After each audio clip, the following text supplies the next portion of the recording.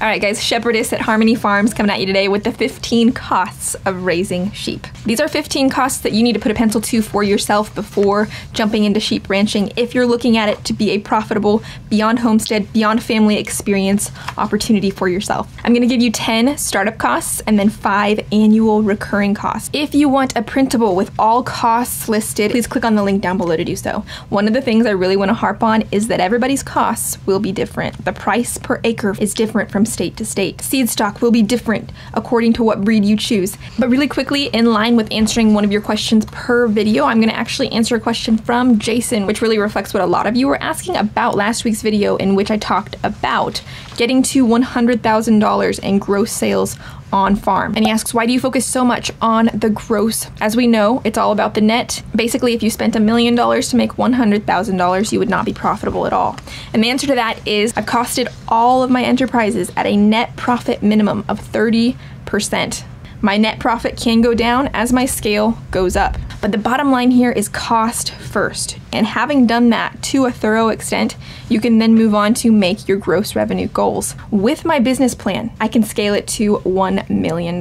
With the areas and the ways in which I am actively diversifying, my income on my small farm, and yours hopefully, really doesn't have much of a limit, which I want to talk to you about creativity in the startup phase. This list is a list of 15 common costs, but there are about 1 million uncommon ways that you can approach them. You don't need to start straight out of the chute absolutely perfect, okay? And I really want to encourage you in that.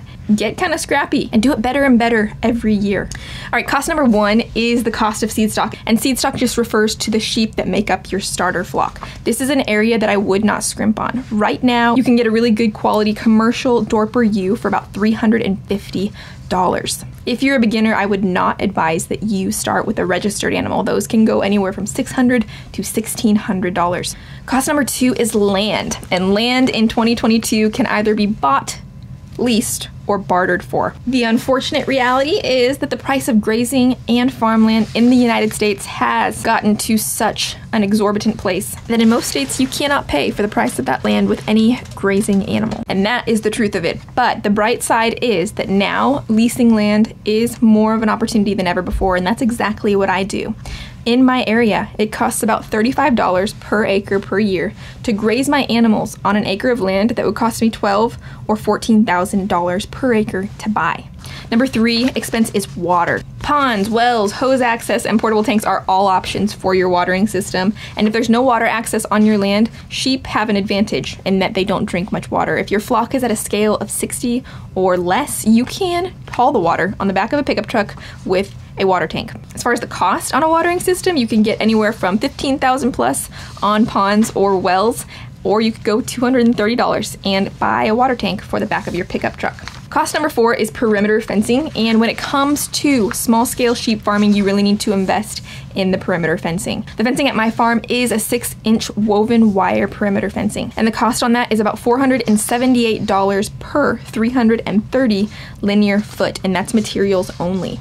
Number 5 is that you will want handling pens or systems. I started out with about a $400 or $500 pen that we created using some lumber, hog panels, and cement in the ground. And that was a really great start. I have since upgraded to a Lakeland Farm and Ranch handling system, but in your very beginning phases, learn how to handle your sheep in a small pen and then move up from there. Number 6 cost is shelter, and your sheep will need a place to escape from freezing rain or predators. When it comes to prices or shelter options, it could be anything from a $500 carport from Facebook Marketplace, or you could go a full $20,000 barn build. Just make sure it is gated in case of predation. You want something that predators cannot get into in case your sheep need a safe place. The next 4 items on the list are pretty isolated to installing a rotational grazing system on your sheep farm, and I would not recommend buying sheep or owning sheep unless you're willing to do some sort of a rotational grazing system. It doesn't have to be a crazy once-a-day move, but if you move your sheep at least once a week, you are going to notice incredible things with respect to the health of the flock, as well as your feed bill. It's going to cut down on a lot of overwintering feed because your land is going to produce a lot more grass on a rotational grazing system. But the costs included in a rotational grazing system will be a fence charger, which a good unit will be anywhere from $250 to $1,000. You will want electrical access for that fence charger because solar chargers really are not a good option for sheep. Typically the power output for price in your standard store-bought solar units, it's too low to contain a sheep. Number 9 is a set of rotational grazing supplies. If you're curious about those tools, I have a complete list of my rotational grazing supplies infrastructure available for you using the link below.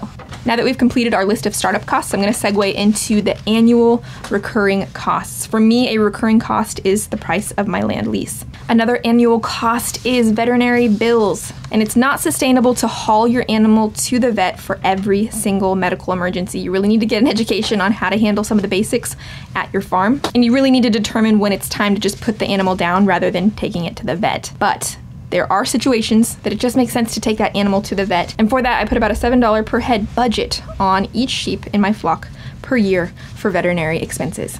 Number 12 will be medicines and vitamin shots. And on my farm, I use CDT, I use dewormer, vitamin B, as well as the selective administration of antibiotics.